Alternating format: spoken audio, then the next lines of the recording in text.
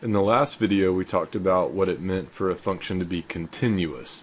In this video, we're going to look at what it means for a function to be discontinuous. What do these guys look like when your function is not continuous? To start this off, let's just quickly recap what it means to be continuous. So we would say that a function is continuous at a point. We'll say x equals c if three things happen. Number one, the bare minimum is that the limit as x approaches c for the function must exist. That's a given. If you look over here at this graph over here, you see that the limit exists right here at c, and if it didn't, if it went like this on the left hand side but went somewhere else on the right hand side, that break in the graph would make it not continuous, obviously. So if the limit exists, it doesn't mean it's continuous, it just means that's one of the necessary requirements to be continuous. Second of all, to avoid having a hole right here and have your point defined somewhere else to where the limit exists but yet it's not continuous, we want to make sure that f of c exists. Because if there was no point defined at c at all, it would not be continuous clearly. Now, even if you had a point defined at c, and even if the limit existed at c, it could still not be continuous because these two things, the limit and the function value, may not be the same. So the last criteria is that the limit from part 1 matches or is the same thing as the function value in part 2. So if this dot came down and filled in this hole, well, you would see it would be continuous right here at c. So that's just a quick definition of continuity. Now, what would happen if the first, the second, or the third criteria failed? Well, that's what we're going to look at a little bit closer here. The first type of discontinuity is called a removable discontinuity, and here's what it says. Redefining one point of f of x will make f of x continuous. So if you can redefine a single point, they allow you to change, hypothetically, one value, and you can fix it and make it continuous. If it's almost continuous and you fix it by redefining one point, and it will make f of x continuous if you redefine that point, we call that type of discontinuity removable because you can remove the discontinuity by redefining a point hypothetically. Now, there is another type to where if you redefine one point and it will not make f of x continuous, no matter how you define that one point where the discontinuity is, that discontinuity is non-removable. It's not fixable. Now, there's three places that we often see these types of discontinuities. Let me run through them real quickly. First off, removable discontinuity. This is often what you get when you have a point discontinuity.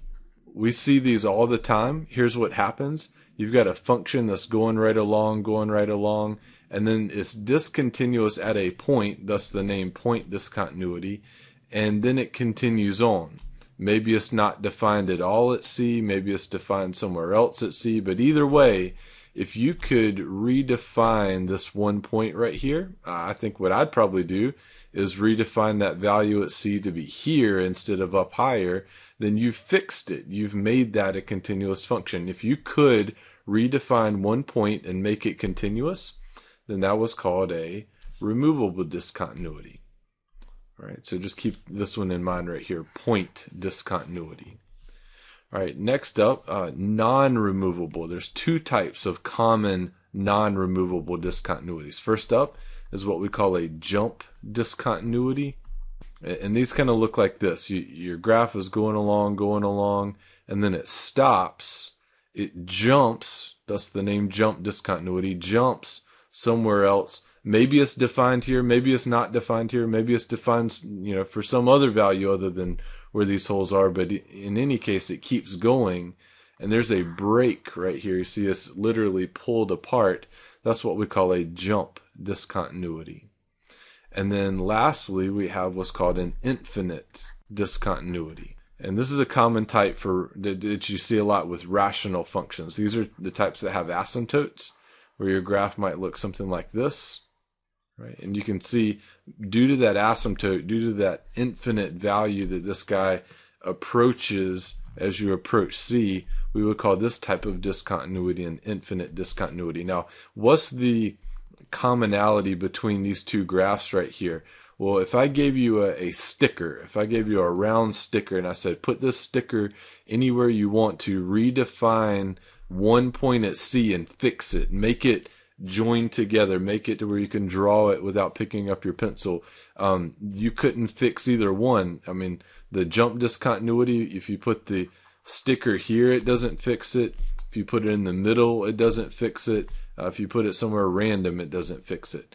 Same thing with the asymptote. Even if you define C to be right here, this part is still going towards infinity, that part's still going towards negative infinity. So we see the difference here between removable, like a point discontinuity, and non-removable, like jump and infinite discontinuities. Okay, so let's take a look at an example here. Here's one. Find and label all the discontinuities of this function here. So this is a rational function. As we would probably guess, what we need to do first is factor these numerators and denominators to see, what types of things may cancel, or what things could give us division by 0. The numerator factors as x plus 5, x minus 2, and the denominator factors as x plus 1, x minus 2. All right, so we see a couple discontinuities here.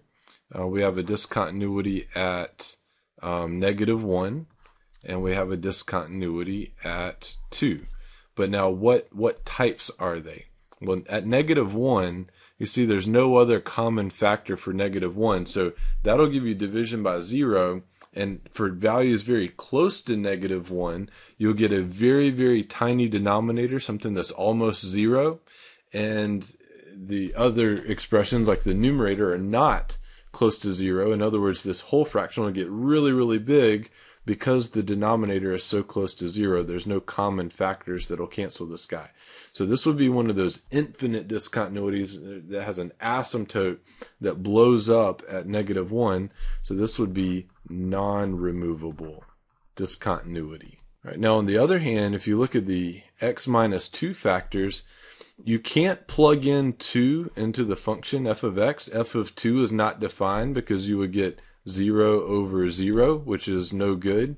But other than at 2 specifically, you are more than welcome to cancel these factors, because for x's other than 2, you get blank over blank, which cancels to 1. You just can't have 0 over 0 defined as 1.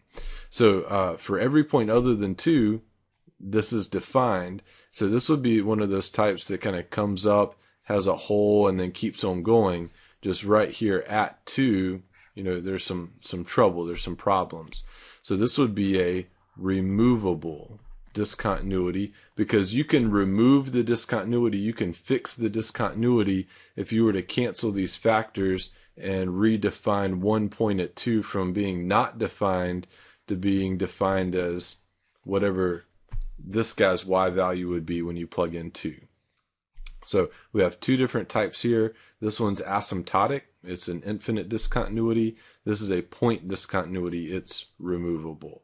So I went ahead and graphed it here, and we can see this being played out here. This first type back here at -1, sure enough, you can see very clearly the asymptote here at -1.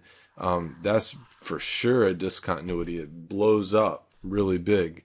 But on the other hand, over here at 2, this is one of the negatives to these graphing calculators. Unless you zoomed in a lot, which you could do, I just didn't do it for this picture, you could zoom in a ton into 2 and you would see a little blip on the screen like this. But unless you were looking for it, you likely would not see it, because it's just a little blip on the screen. These pixels, they hop over 2. They're probably showing you 1.7, 1.8, 1.9, 2.1, 2.2, 2.3. You can't even see that millimeter looking tiny segment of a hole right here at 2. It's just too small to see with your eyes. So Graphing calculators could get you in a little bit of trouble with an example like this. But anyways, hope that helps you understand the two different types of discontinuities a little bit better, removable and non-removable. Now somebody could ask you, where is a function continuous? And at its discontinuities, are those discontinuities removable or non-removable? We should be able to answer all those questions now.